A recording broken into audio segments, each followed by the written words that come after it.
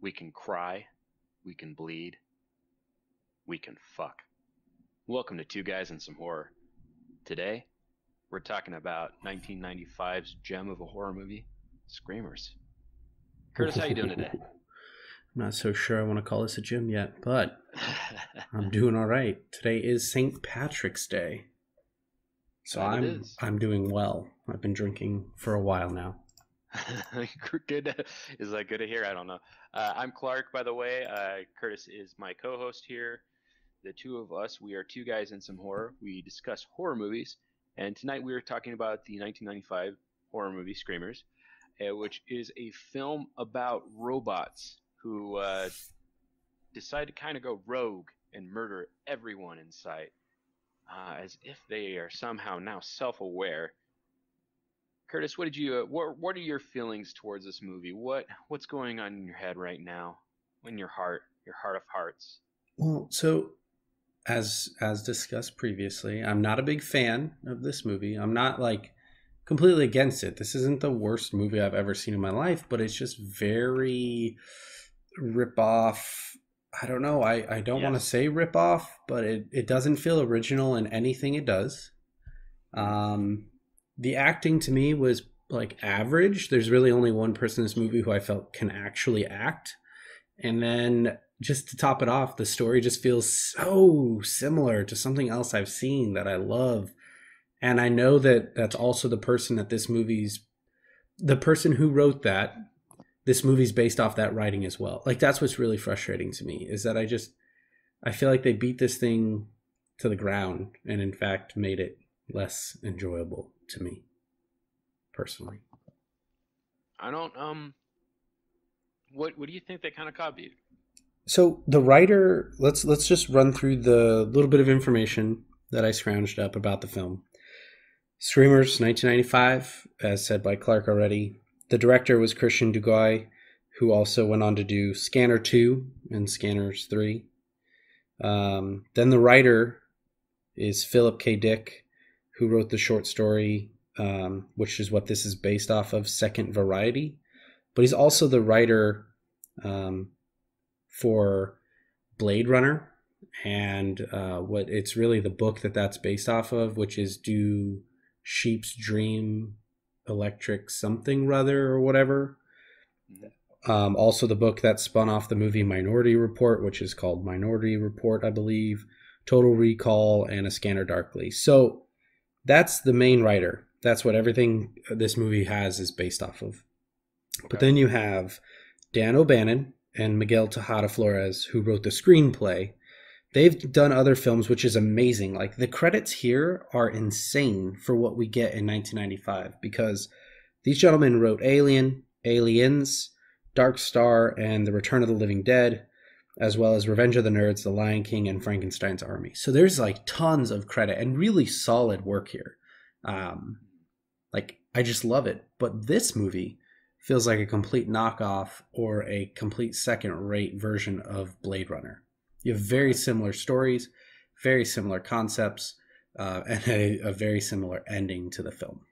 I'll take your word on that. I still have never seen Blade Runner. I've watched like the first 15 minutes and I can't power through it. It's just too dry for me. I totally forgot. We've had this conversation before, actually, Yeah, where, no. So this didn't remind me of Blade Runner at all because Blade yeah. Runner is very slow going, very conversational. Just not a whole lot happens, and when it does, it's over pretty quickly.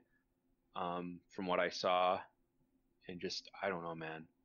I Wait, was that you were saying that's what Blade Runner was to you? I've never gotten through it. I haven't Yeah. been able to. My attention span's just not made for it. I But this movie was they do a very good job of kind of the exposition. I kind of feel like you're very much attached to what's going on. You may not understand. I don't understand. I still don't really understand what they were fighting against. It was kind of mining, but beyond that, I I it mean, was really, fun. they were It's fighting a against fun movie. themselves. I mean, Yeah, at the end of the day, that's it. To me, it was you had greedy, economical powerhouses, bunch of rich guys running Earth, and then you had a bunch of like military slash well, the hard working miners are folks. revolting, and Yeah, it's essentially a union strike. and that became a war. And it's not really a war; it's more of hey, treat us right. And then they just kind of got into battle, and the rebels are doing just fine. But they're like, yeah, Earth's not coming, and it's mentioned that people from Earth aren't going to come visit them. I feel like they displayed the message fairly well. It's just I don't feel like this movie has aged at all. You can tell kind of the costumes with the way the characters are dressed, them using like Discmans and things like that. The the budget It's was hard. so big for such a like a movie to not age well seems crazy to me. But more money doesn't always I mean just better, I guess. I don't think they took that into consideration, especially not back in the '90s. What it felt like they were trying to make was like something like Starship Troopers, Hmm. that was more of a kind of a thriller slash movie that kind of made you think, and they just didn't do a great job of that. Like the whole, like we'll talk about it in a bit here, but like the scene with the child and all that, it's kind of creepy. I would I feel hmm. So we talked about this a little bit earlier, but I feel like and for those of you listening to us on this podcast, I the trailer when I first watched it, I feel like it kind of spoils the ending of the movie before we even get to that point, because there's a point in the trailer where it shows a scream, and I was like, oh, they just gave away who the screamers are, Yep. and well, it's not 100% exact But you could or figure it accurate. out It if you pay does attention. it gave it away to me because I was like, Yeah. oh, this person's gonna be Yeah, so a little behind the the curtain screamer. for the listeners as well is, like Clark and I will send trailers to each other on movies that we either find that look interesting or something that we might be thinking about doing as an episode. And this was probably 2 months ago when you and I started planning out this space month or this kind of, science fiction month kind of feel for horror. Right, and we And wanted a bad flick. We wanted yeah, something that wasn't going to be fun to watch, and this is what we kind of landed on. And this movie was actually kind of a pain in the butt to watch. Like it's not available on any streaming services beyond actually paying for like stars. I just rented it. I paid like $4 on Amazon Prime, Yeah. and it wasn't worth. It's on Amazon Prime if you have Stars. It's on Hulu if you have Stars. The problem is Stars has the contract, so it's really a pain in Yeah, the butt. I think I as opposed. found, and this is me because this is how I always find my movies. Pretty sure I found this one on some like really crappy copy of a YouTube channel. Mm. Someone like cut out 90, it's only 92% of the screen, so it doesn't meet the YouTube rules to pull it down or whatever. Well, But you would have been worth it. Well, next time we can cast movies like this. One of us can rent it. So this is kind of like behind the scenes, behind the curtain here, but we don't have to do that. Um, anyhow, folks, I this movie is so I'm gonna give it my Clark's quick review for you here, but it's the Thing. This is the Thing meets Terminator meets Escape from New York.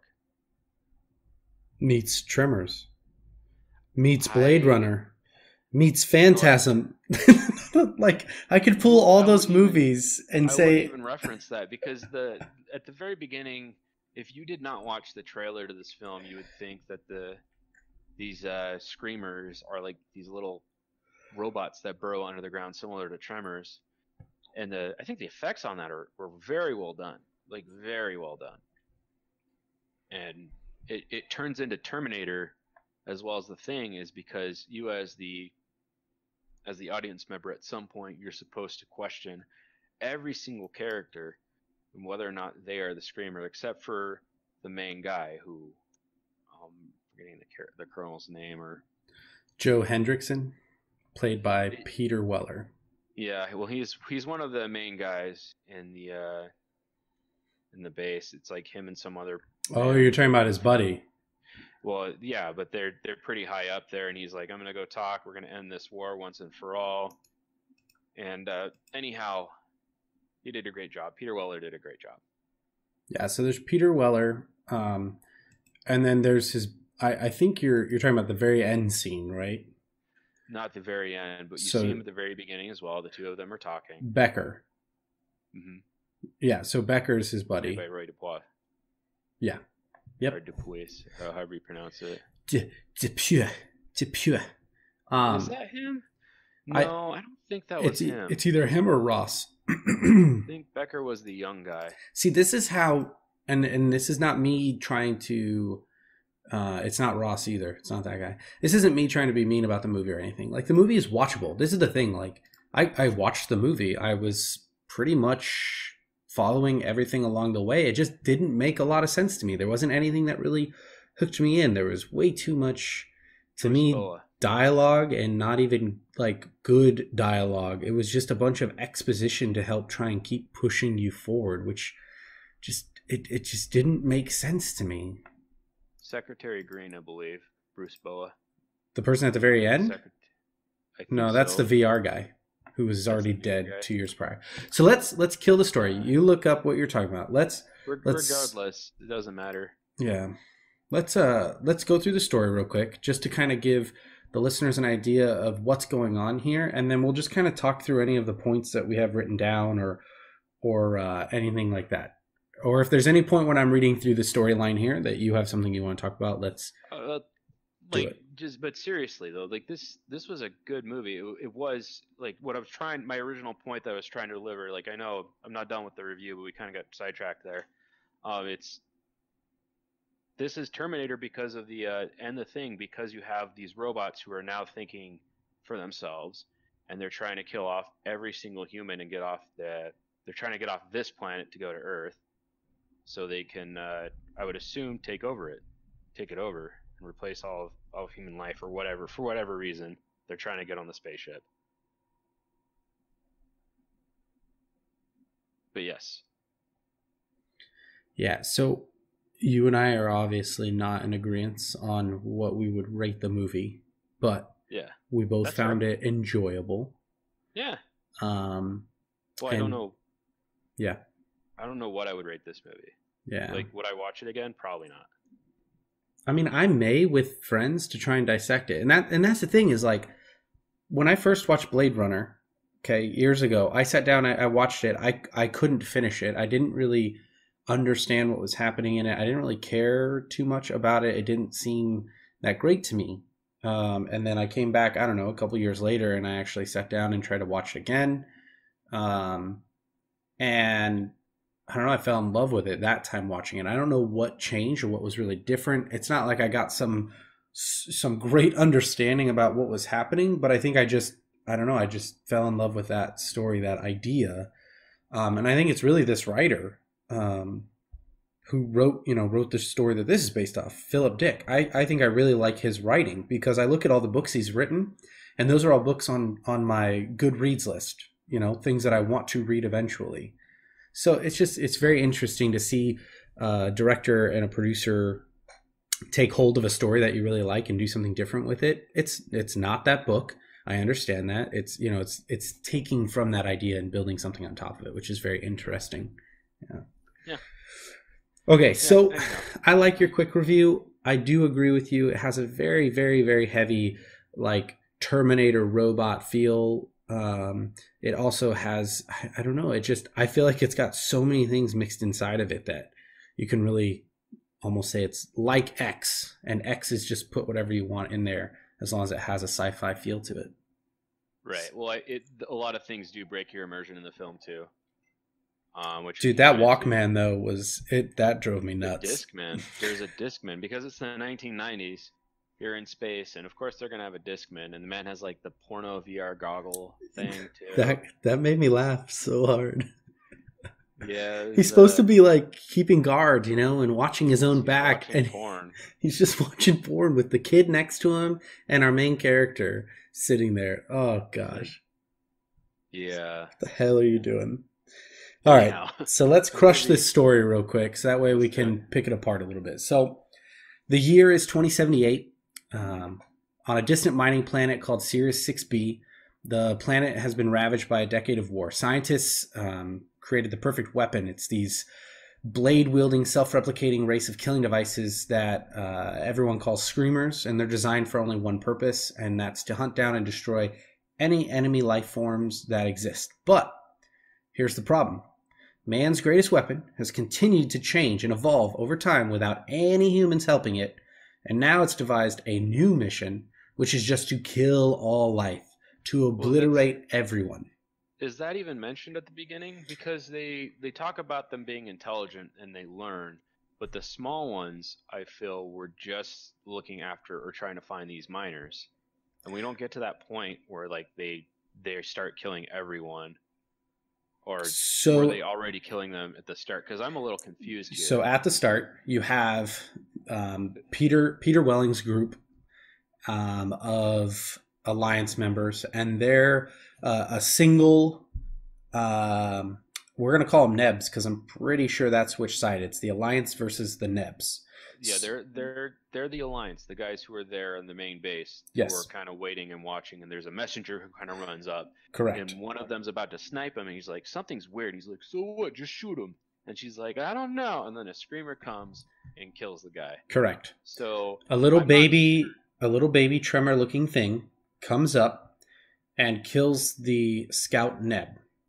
Now, Right. when after he's dead, they noticed he had something in his hand. So they send, or one of the other guys, it's Peter Welling's best buddy, goes out, Has a message. and decides to get that from him. When he goes out there, if you notice, he's also being threatened by the sentient being, the screamer.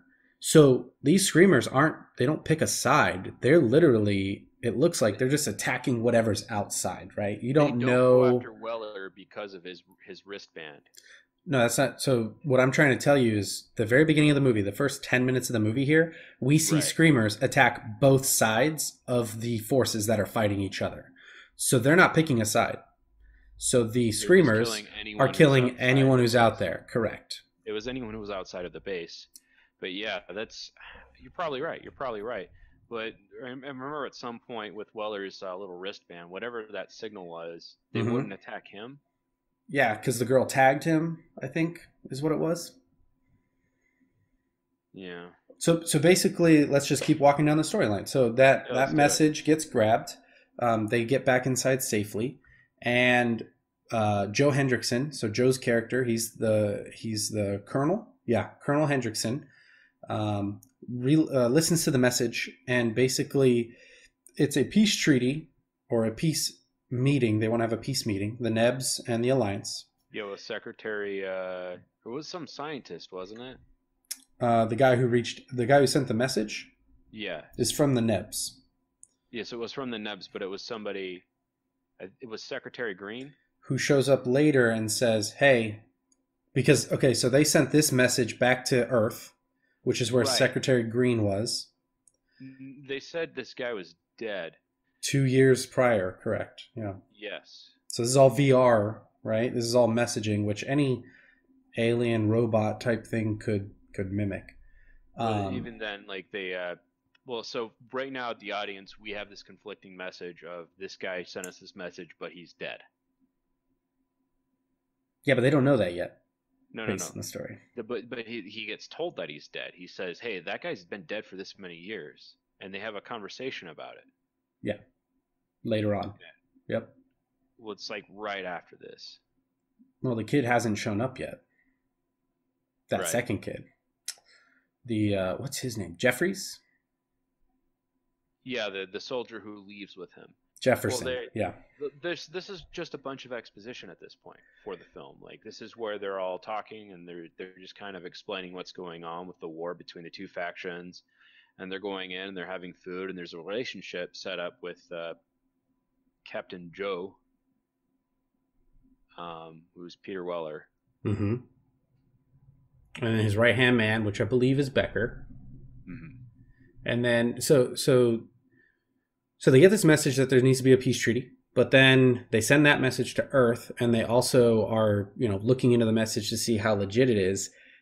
After they sent that message to Earth, Earth sent them back a message, which is the VR message that when Secretary Green comes in and says, "Hey, I implore you to go speak with them about the peace treaty because we've been working on it. Oh, by the way, there's this other planet that we found that has beryllium on it, and there's no radiation on that beryllium. So we need to get this all solved because now we actually want to, move the economic growth to that other planet, right? Right. So he's Mr. Policy and politics, I'd say. But yes, at the So end of at the this day, point, he was already dead, and that video was fake, transmitted from most likely the Screamers. They were setting them up because that pushes Joe to take Joe and Jefferson, who then shows up later on. How does Jefferson show up? Oh, well, we don't know this the as the audience when we're watching this. Like, we no, don't understand that. So, like, I correct. I, So I didn't dig into like all the nitty gritty stuff. So we just have this message, and this guy's like, "What the fuck's going on?" And well, then Jefferson shows up on the plane or on the aircraft that had a giant radiated nuke, if I remember right, that was heading for the planet that Secretary Green just told Joe and the other guy that they're trying to break into and get more beryllium out of. So this is where all the pieces start to kind of line up that something's not right. Because right. So well, go ahead. I kind of got the picture as like, okay, so this is going on, and the captain like mentioned like, yeah, they don't even care about us anymore. This we don't matter no matter what happens, and he's like, let's just end this war. Was kind of the message that main character Peter Weller's character was kind of giving. Yeah, and I think that would have been the only goal, had Jefferson not shown up with that nuke. With Right. that nuke, if that all hadn't happened, and then the Screamers, if you also watch, the Screamers suck that one dude who's inside down, like they're trying to clean up that mess. You pick this up later, I wouldn't think about anything weird happening at that moment. Yeah, no, I agree with you right there. That Yeah, actually makes sense because he gets pulled in and he's gone. yeah. So listeners, we this is a really hard movie kind of to break down, only because of all of it's almost a 2 hour film as well. And there are a lot of bits and pieces that are kind of moving that don't really, you could say, they don't really connect until you put everything together at the end of the movie. And that's, I think, really when you have the best understanding of this entire film. I would not know any of this. I only watched this movie once, and it was like a week and a half ago. So like, if I were to watch this and then read like a description of what was actually fucking or going on Mm-hmm. in the first place, then sure, maybe. But from like the listener or the viewer's perspective, we start out in the base. There's a little bit of exposition given. From our side, like we hear this message from this doctor who's whatever, and then we get the message from Earth, and there's a mission for Joe to go talk to these people, and he's like, I'm gonna bring this kid here who told me that this guy's been dead for 2 years with me. Yep. Well, and he can't This take fucker. his right hand man because someone has to stay at the base and keep everybody safe. I Well, think in his he's in mind, charge. He's the yeah, guy in charge for all we know. yeah, he's basically number Cap- one on Star Trek TNG. yeah, he is a Captain I don't Riker. know. Put a pin on him, our buddy there. But yeah, So so there's all the what about the exposition though at the very beginning, the scroll, the wall of text when they tell you, so they tell you why they're having the war, they tell you that there's two sides, and they tell you that the Screamers are, they don't tell you that like the Screamers are in the middle. In fact, the information that I took, the way I took the information given was the Screamers were on the Alliance's side and against the Nebs, but obviously that's incorrect right off the bat. You see so it go after the Alliance guy.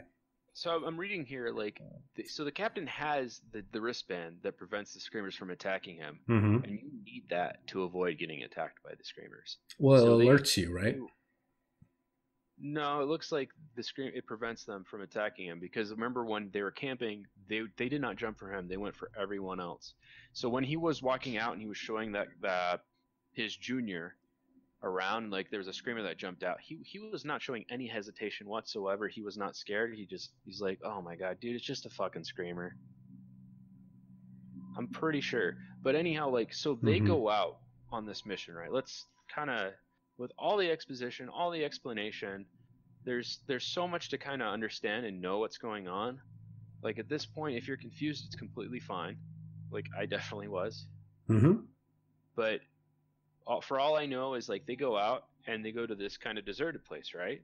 Yeah, the old where the old city was that's been demolished by bombing raids, and all of the civilians that live there have been decimated. And they find a young child there Hmm. with a teddy bear. Which put a pin on that. Yeah, the poor young girl, and she's living inside of what looks to be a dilapidated old building. Right.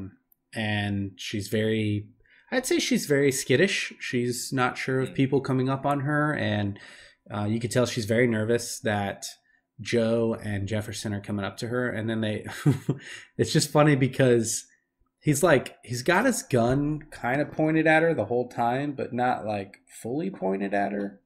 And then he's just asking her such like normal questions like, where do you live? Is there anybody else around here?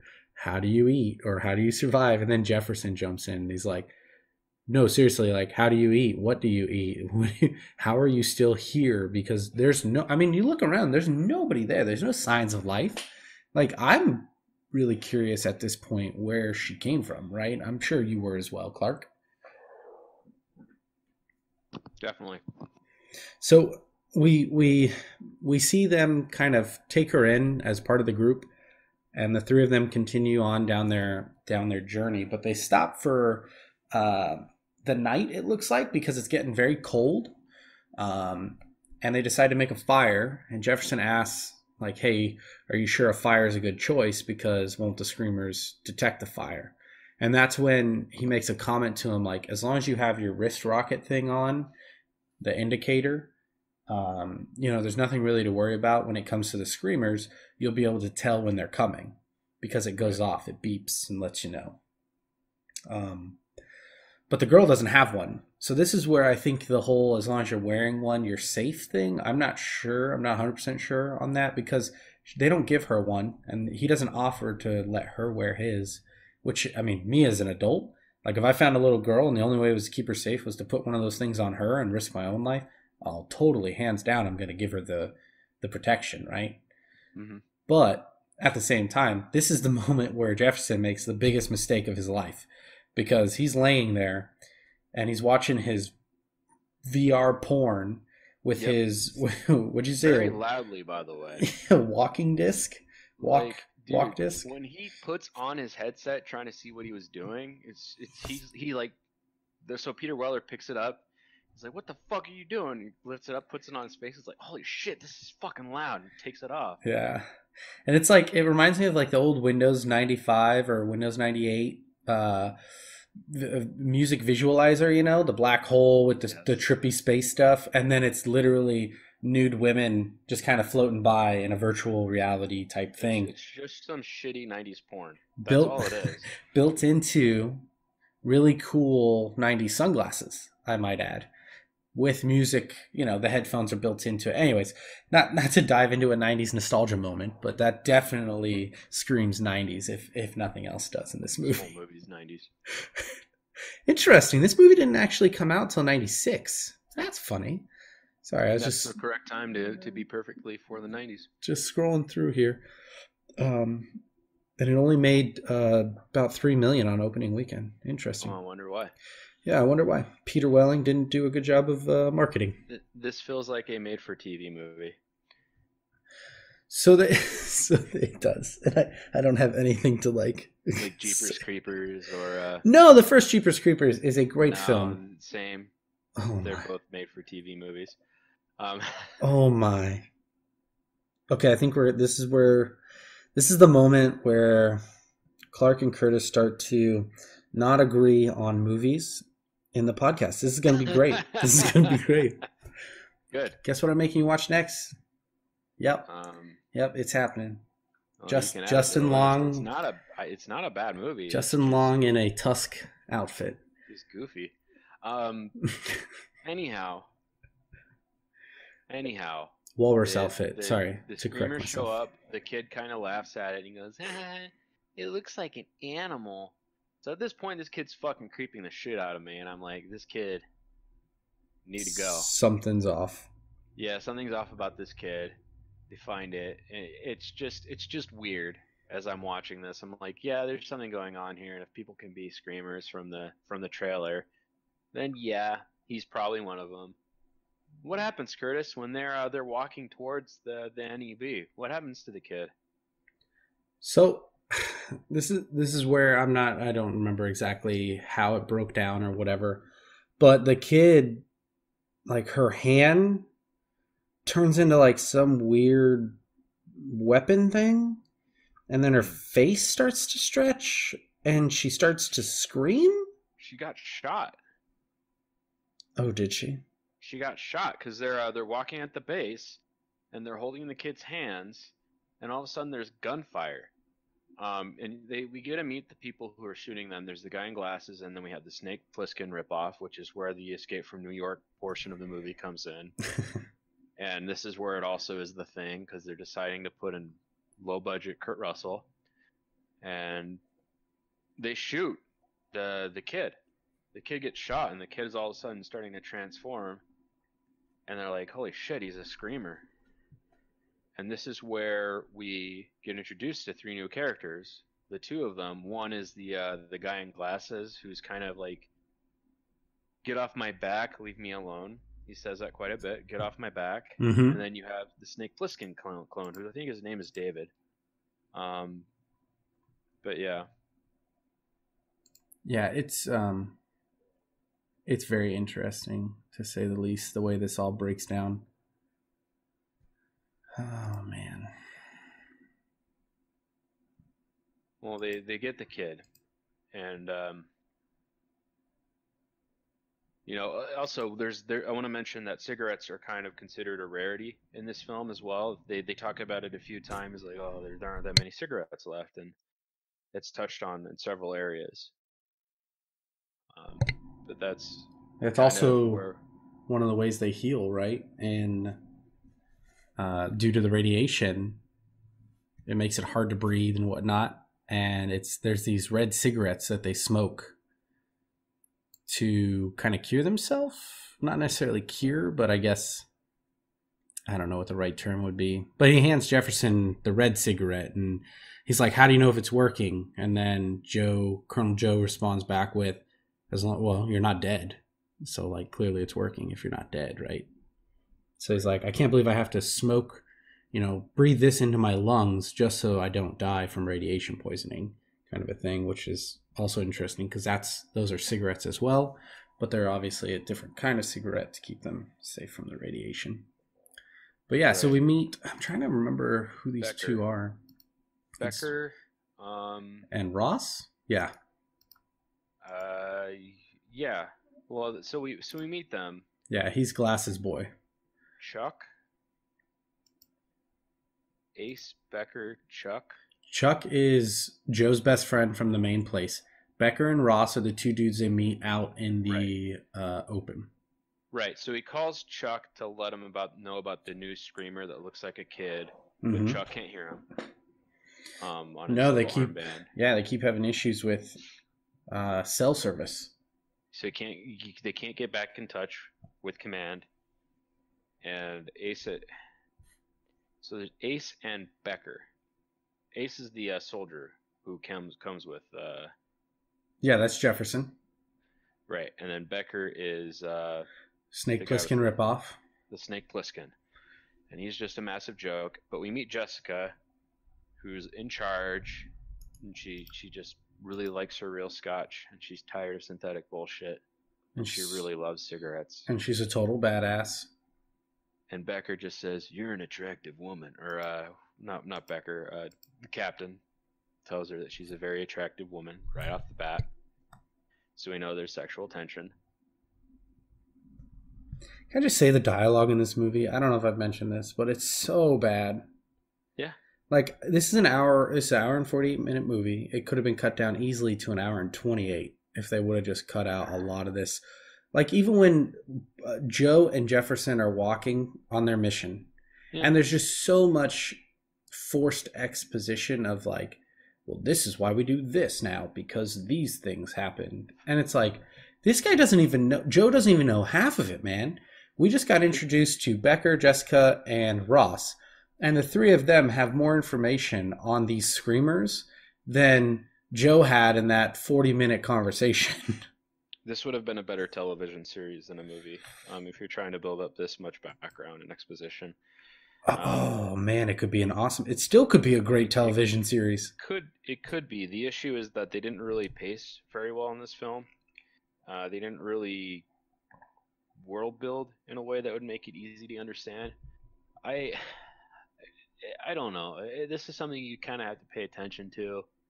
And honestly, this movie wasn't interesting enough for me to give it all of my attention. Like it's all right. It's all right.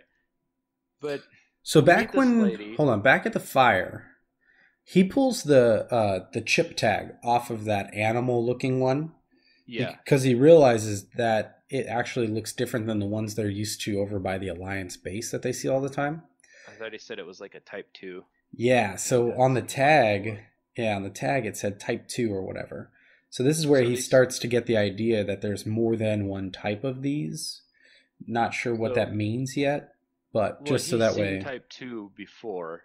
It was the he's like this is Type 2. I haven't seen one of these before. But there was anyhow like they find increasingly weirder ones as the movie progresses. Mhm. Like the kid had a Type 2 as well as the animal, I think, because they pull his out too, and they yeah. Anyhow, they all of these characters now they're all trying to get out, and the heroine is she's basically the badass leader.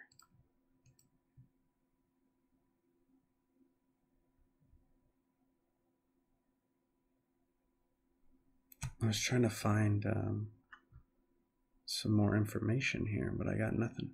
No, you're fine, man. Like, well, they leave and they go. They're in the bunker, right? And they go. They find the command center, which is where these I think was where they were originally created. The screamers.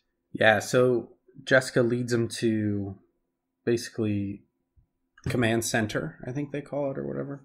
Yeah, And it's yeah. And supposed to they be where all of the screamers are manufactured. that's where the screamer kangaroo shows up and kind of connects to the mainframe there, and it's about to leave, but Ross just gets up and starts shooting it instead of actually hitting the screamer. He shoots the computers. Shoots everything around them.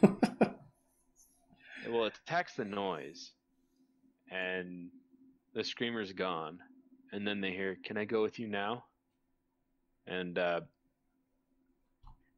Joe's like, "Everybody has to leave." And they all check the computer system, and like, there's like a bunch of kids, I think, at this point, right? Yeah, they just keep hearing, "Can I go with you now? Can I go with you now? Can I go with you now?" Like just crazy. Right. So they kind of take in like one of, and as a viewer, maybe oh, repeating something might make you a screamer, which they kind of push in a little bit here. Well, and Joe realizes cuz he stayed back cuz he didn't want to like lose information or whatever. He was in the computer, right? Looking at the different types that were on there because he saw the type 2 and the layout of what a type 2 looked like. And then it showed type 4, which I thought type 4 was the kid, but I could be wrong because he's like, well, what's a type 3? So then when he gets back to Right. Becker, Jessica, and Ross, he asks them, he goes, well, what the hell is a type 3? And then Becker Th- is, so this is where I for sure had a feeling about Becker, by the way, right here. Because if I you had a watch feeling him, he's so fucking outrageously Snake Plissken that he's just bullshit. He's like sharpening a knife on his tongue. He's just being very theatrical about it. And I was like, this guy's either a really shitty actor or they're gonna do something with him, which gratefully they do. well, and the This is tattoo is so fucking garbage. weird. And the way he's sitting on this beam drinking whiskey, like nonchalantly, like, oh, nothing can hurt me. I mean, nothing can hurt me if I fall. Nobody, life doesn't matter. Kind of a, I just thought it was outrageous. I was like, this movie's a fucking joke. I had such So a I was like, I weird don't feeling. believe this at all. And then you have Ross, and he's like just this big coward character, and just I don't know, man. I don't really care. But they find a Type 3, and they explain to them, hey, this is a self-learning that looks like people, and this is the one I feel like that actually gained sentience and decided to take over.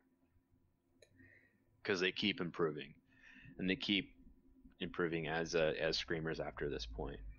Yeah, they definitely, that model definitely is the one I'd say that helped turn the tides for the screamers.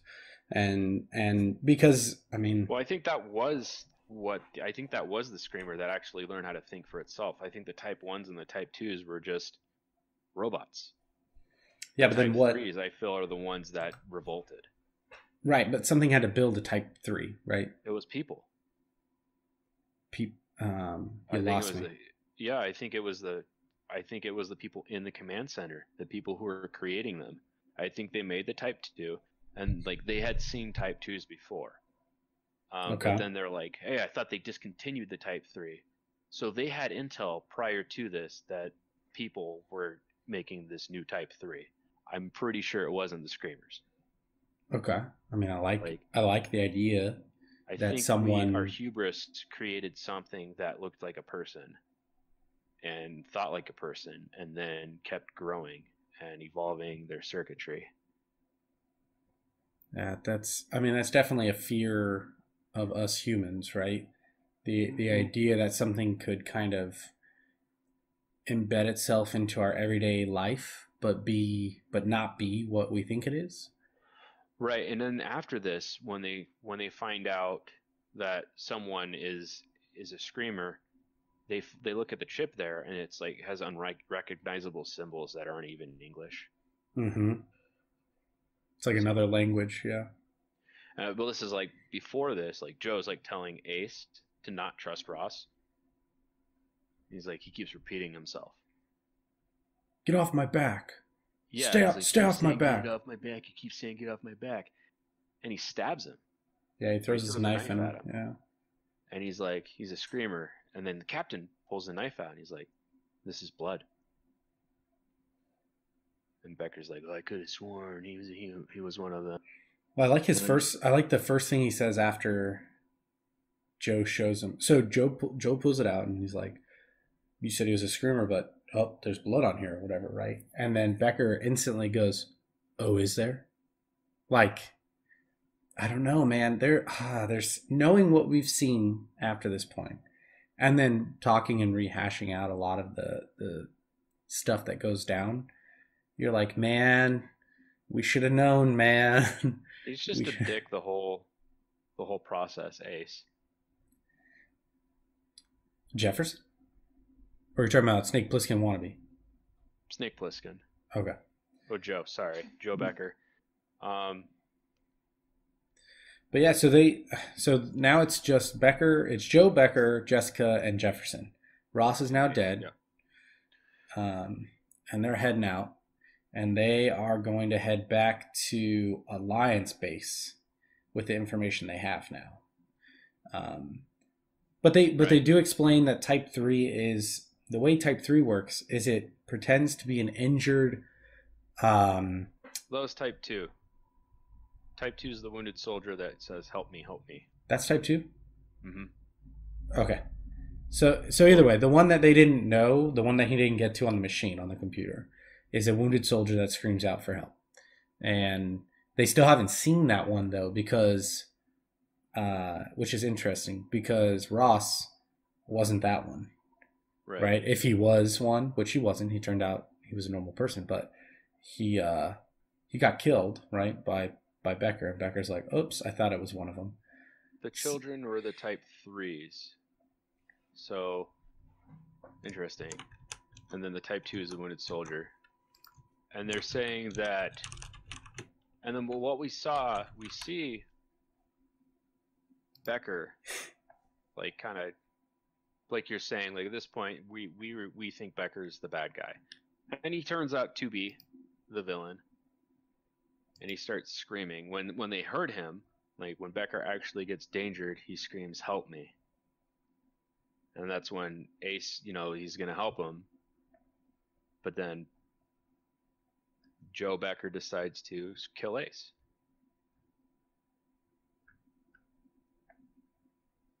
And he goes into this weird monologue where he's like, "I'm my own self. I don't need love. I'm not a human." Yeah, so this is another point where I was like, this is way too close to Blade Runner for me, And I was like, I'm over it. So he starts reciting um, poetry. Um, Right. who was it? It wasn't Shakespeare. He didn't say it was Shakespeare. I can't remember who he was supposed to be reciting, but he's reciting somebody, and that's exactly what goes down in Blade Runner as well towards the end of the movie um, when the two main people are fighting, and you find out that you know they start putting some real big philosophical poems on you about life and stuff like that. It's just very interesting. But anyways, so yeah, so Becker's beating up on Joe. Um, Joe, after yeah, well, they so Becker crushed Jefferson because right. Becker started acting like a type whatever, where he's Well, laying on he's the a type two. ground. He says, "Help me," and then he gets Yeah, up and he just kills him. yep. So Becker kills him. Might be. I was completely wrong. I think you're right about the type twos. Um, I think they were the ones that reached their own sentience. But I don't know, man. Like, so they kill him, or the screamer he dies, and they check his chip, and it's like really weird. And at this point, Joe just doesn't trust Jessica or the captain, so he cuts her, Yeah, and he sees that she bleeds.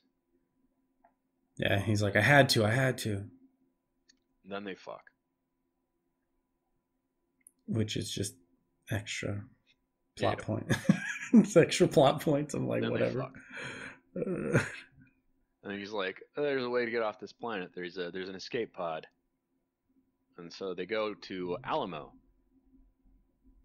which Joe can get inside, and only Oh Joe yeah, can get inside. yep. They called it the New Alamo, Yeah. which is funny. Well, it's a fort, I guess. Remember the Alamo? Remember the Alamo? So that whole scene is probably one of the best scenes in the movie, though. To me, Really? this whole fight breakdown. Yeah, Really? yeah. I actually enjoyed the end of it because that meant the movie was close to being done. This is the point of the movie where, hey, remember me, guys? I'm a bad guy too. So they lead us to believe, hey, everyone's dead on this planet except for Joe and this woman. And if you watch the trailer, she's probably a screamer too. Uh, you see, there's like this big fight with the character from the very beginning. What's his name? Chuck. Cooper. Chuck. It's Yeah. Chuck. So Yeah.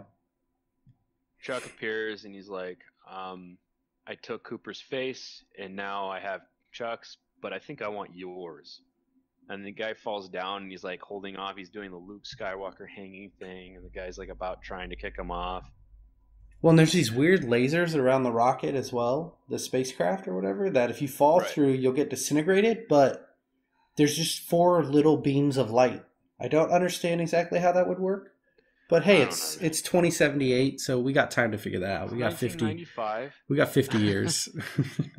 We got Discman still in the future. It's he ends up falling down and getting vaporized, Yep. and they're about to leave, and then Jessica Well, Joe shows up. realizes there's only one chair, one seat in the spaceship, right? So him and Jessica are having this existential crisis of who was going to be the one to leave. So Joe does the whole, well, I'll flip this coin that means nothing to Throws her anyone, in. but I had it, but I had it in the beginning of the movie, and I was looking at it with this eyeglass thing, and now it's so important. But He heads, mentions the coin at the campfire too, so he mentions it 3 times. yeah, he tries to keep it in context to the Rule viewers, of but threes. it's just so stupid. So Rule of threes. heads, she goes, tails, I go. But Jessica shows up after that in front of Jessica, and she's Evil like, Jessica. and that's where my favorite line in the film came in. Yes. Oh wow, I don't even have it here anymore. It was a holy fuck. We Yes, cry, we can smile, we can yep, cry, we can bleed, we can and we fuck. can fuck. So then there's more fighting, more murder. She one of both Jessicas die. One of them gets burnt by a rocket fire, and the other one is just all cut up. And he's like, I learned how to love. because she's the good screamer who is on the side of her heart. Well, this is the romance part of the movie too, which I feel like that whole section was very forced at the bar scene with Joe and Chuck, where he's asking him about his, it sounds like an ex-wife or someone that he left on Earth, Yeah, who just couldn't deal. And now he fell in love with Jessica, and you're supposed to feel bad, but to be honest, I can't. It's just not. It's too much, man. It's too much. I don't give a fuck. They had sex. She's in love with him, or she's lying to him You know what's to get really the cool teddy bear here? on the port on Yeah, the whatever. you know what's It really doesn't cool really here? matter to me. Joe gets away. Okay, Joe Joe escapes. survives, but Joe's on the spaceship. And then the teddy bear moves. Dun dun dun. Dun, Joe, you're dun, going back to Earth with a dun. screaming teddy bear. All right, and that's the movie in a nutshell. Great movie. 10 out of 10. All right, so I'm just gonna take a moment to clarify a few things here. So the film, there is a breakdown of the types, and I know I said a couple of ideas that were off the wall, but here's the definitive. This is the write up. So the type 1 screamer is the one that burrows in the sand. Those are the trimmer looking things, baby trimmers. Okay. There are at least 2 variants of that type 1. They call them Type 1 Revised, the one that Hendrickson examines at the beginning of the film, and then the reptile-like one encountered at the Neb headquarters an hour into the film. The one that looks like an animal may be a third type, but is never clarified. Then we have the Type 2, which is said to be a wounded soldier. That's the one that you were talking about. You had that one correct. Although it should be noted that the only reliable source of this information is Ross, which turns out to be a screamer. So the Type 3 is revealed by the screamer's own tag to be David Edward Deering model. Becker himself may or may not be a Type 2, and if he is one, he may be an evolved, advanced, revised version that is more capable than the original wounded soldier. It also seems likely that Jessica is a Type 4, and there's no telling about the teddy bear in the final shot. Perhaps it's a Type 5, or perhaps it's a 4 and Jessica's the 5. They don't really clarify any of that information, but that's how crazy types are in this movie, okay? Like, I think David was a Type 2 because of the whole help me situation. good, yeah. I mean, I'm totally fair with that. I guess the whole Jessica could be a Type 5, but the bear could be a 4 or whatever. Like, that doesn't matter at this point. There's a sequel. And if there's any information out there in the sequel that explains which type is what... Is there a sequel? There is a sequel. Screamers, Is there, though? The Hunting. Screamers the Hunting? Yes. Why? Because Joe got away with a teddy bear, so there has to be a sequel. 2009. Yeah, and it's just a video. It doesn't look like a full movie. I'm looking at the pictures of the movie. Looks pretty interesting. Little robot face there. The eye looks like Bloodshot with Vin Diesel. Is Vin Diesel in it? That was Sylvester Stallone. Who are you? What? That's not. Yeah, he's not in it. Vin No, Diesel's not in it. no, he has that movie coming out right now, Bloodshot, Oh yeah, well, with the red eye. So when I look at the Screamers, I see The what Hunting you're saying. poster, yeah, cracks me up. All right, so anything else you want to talk about in this movie? no. I honestly, now that we've talked about it, I'm over it, and I don't really need to talk about it ever again. I'm I over it. I have some fun facts and trivia, I guess, that we can go through real quick if we want to. Let's go through the fun facts and trivia. Maybe it'll get this foul taste out of my mouth that Perfect. just came out. So at the very beginning of the movie, they're playing that strange chessboard-like game, right, in the opening scene. Right. The game is the game of Ur. It's an ancient Mesopotamia game. It's still played in Iraq apparently to this day, but I don't know what this day is referring to since this is a moment in time. But I would assume they're still playing it today in Iraq. So in the original short story by Philip Dick, the plot takes place on Earth instead of Sirius 6B, which I think would have been way better for this. And originally, Screamers were developed by American troops hiding in the moon to destroy the Russian army after the Soviet Union had completely wiped out the U.S. So that's probably why they didn't go with that route. Early versions of the screenplay were titled Claw, in reference to the villainous robots, which are all called Claws in the original story. Second Variety is the name of that story if you want to read it. The Neb Command Center was filmed at the Montreal Olympic Stadium at around 1:02. You can see the blue canvas roof in the background. Dan O'Bannon had been working on the screenplay for Screamers as early as 81. That's a long, long time before this movie was made. The October 10th, 1984 draft credits Michael Campus as a co-writer. It is unknown whether Campus also intended to direct. And yeah, this is Dan O'Bannon's second adaptation of a Philip Dick novel. The first one he did was Total Recall in 1990. That's probably the most famous one of them. Yeah. I know that. Would you say Blade Runner was your favorite? It's not O'Bannon. It's Philip Dick's. Yeah, my favorite of Philip Dick. Gotcha. Philip Dick stories. I want to remember the name of the story because I feel like I'm not doing it justice. Let's see. He's got a bunch of short stories. Holy cow. Anyways, it's the one that Blade Runner's based off of. Let's see. Philip Dick. Sheep. Do Androids Dream of Electric Sheep is the name of the story. Written in 1968. Interesting. It is a novel. But yeah, I mean, like, I don't know. The movie wasn't, I guess, bad. It's fun. It's a silly action movie, really. Yeah. And just so you know, last trivia item. This is important.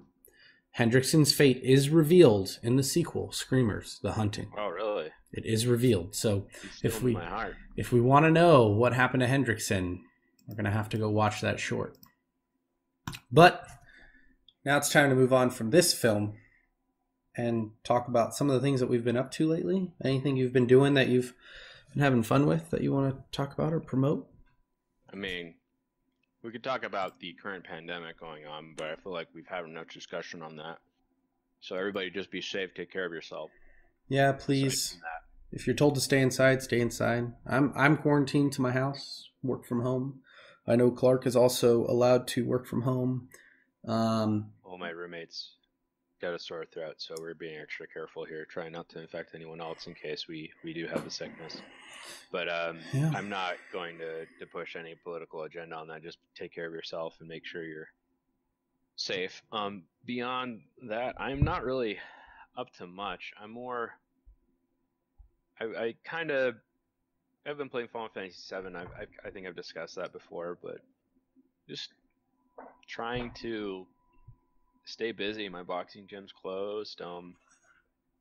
Just making sure I'm not going crazy. Grocery stores are running out of stuff. Trying to make sure, you stay up to date on your food storage and whatnot. Yeah, I got plenty of food, man. I got all the food I need to last a couple weeks, and then I can just go buy produce every few days. Yeah. Well, since I've been anything, this is going to push for more people using delivery systems, and hopefully we don't get too crazy. Yeah, that's honestly my hope. It's not looking good out there. But yeah, since I have been home so much, I've been watching a lot of Buffy the Vampire Slayer. I've already gotten to season 3 in probably a week and a half of watching. So it's pretty much my background noise while I work now. If I'm not doing other things or watching movies or whatever, it's basically my background noise. But yeah, if you haven't watched Buffy and you like Joss Whedon, watch Buffy. It's pretty good. Joss really understands the inner workings of teenage minds, but has no idea what he's talking about when it comes to college folks, which is why that show fails so miserably later on in the show. Okay. But yeah, watch it. It's fun. I don't really have anything else to talk about. I feel like the biggest thing that we can do here at the end is I'm not even going to plug our stuff. I'm not even going to say follow us, talk to us, whatever. Like, just stay safe. And, we hope to see you guys next week for the next episode. It'll be our last space themed episode. And Yeah, it's a good one from the 80s. You'll like it. Eat spaghettis. I got nothing, man. Thanks everybody for listening to us today. We'll talk to you soon. Bye.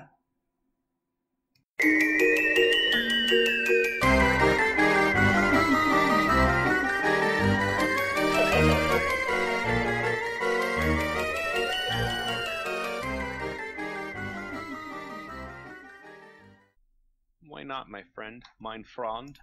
Mein Freund. Yeah. He was in Leviathan as well. Yeah, he was in many good movies. He's a very good actor, you see, yeah. He just has the same look in all of his films, and he's not very handsome and attractive.